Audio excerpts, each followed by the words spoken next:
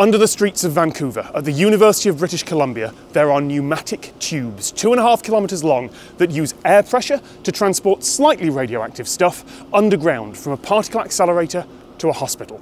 The tubes are called the rabbit line, and the only sign of them from the surface is a few manholes and some little studs in the ground to mark the path. Most of the students and staff here at UBC have no idea that a few times every day, underneath their feet, capsules with radioactive stuff speed by at up to 100 kilometres an hour. So we're going to start at the particle accelerator here and explain how the stuff's made and how it's sent. And then at the receiving end at the hospital, we're going to explain why. This is a GMP lab at Triumph, and here we use medical isotopes and make tracers for imaging and therapy. So in the accelerators, we have cyclotron.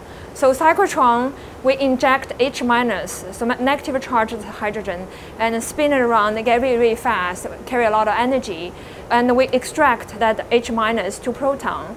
And then we use a proton beam to hit a target. Once they hit target, we produce radioactive isotopes.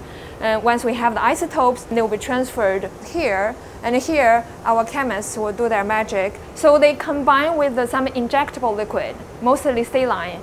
The ones processed in this lab are short-lived isotopes.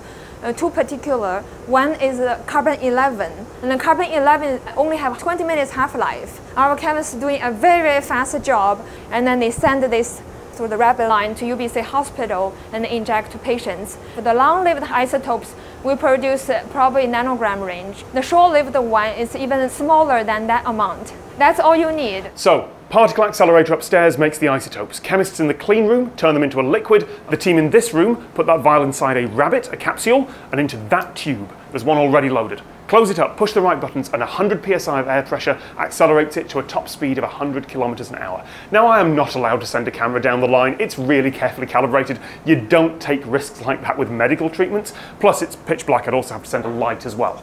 But I did ask if I could push the button. It's just the big one marked send, right? Okay.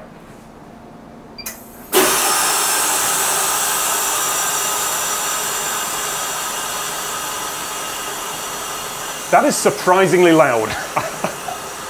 Because we are sending it over underground, the soil and the road will serve as a very good shielding. Also because the amount we send is very, very little. We are sending the dose that actually safe to inject in a human inside a body.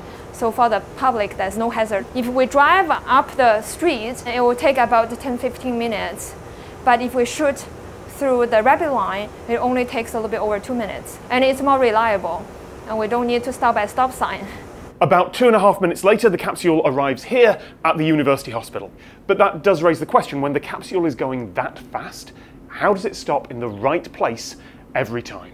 When it's close to the end, about 10 meters to the end, there is a vent, so you will lose the pressure from the compressed air. And also, the front, the air is compressed, so it serves as a buffer to slow down the rabbit as well, and that which allows the rabbit to drop safely at the hospital. That isn't the same capsule. It's a 10-minute drive away. The rabbit line is incredibly fast. Which leaves the big question, why? Well, what's being sent are radiopharmaceuticals, slightly radioactive stuff that here is meant for research in medicine. Obviously, I'm not filming any research subjects here, but the staff let me know what sort of thing this can be used for. When this radioactive substance decays, it emits gamma rays, which we detect. In doing that, we can then reconstruct the image. You can actually see how the brain works without really getting into the brain.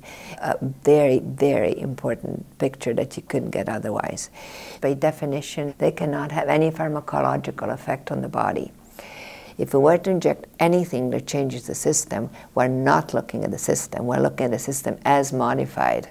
In Parkinson's disease, by the time you have clinical symptoms, the brain is already very, very damaged. That's why we observe populations at risk.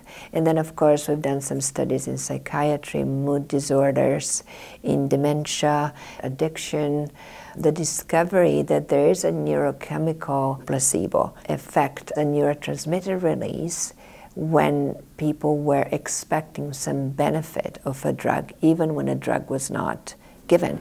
It turns out, around the world, quite a few hospitals have their own particle accelerators, maybe for diagnosis, maybe for treatment, maybe like here for research, although they do normally use a slightly less dramatic way of transporting the results, which left me with two questions. No one could answer the first, which is why it's called the rabbit line. Apparently no one here knows. But the second one was, how do they get the rabbits back to the start? Drive it, we pick it up, or they send it over. The old school.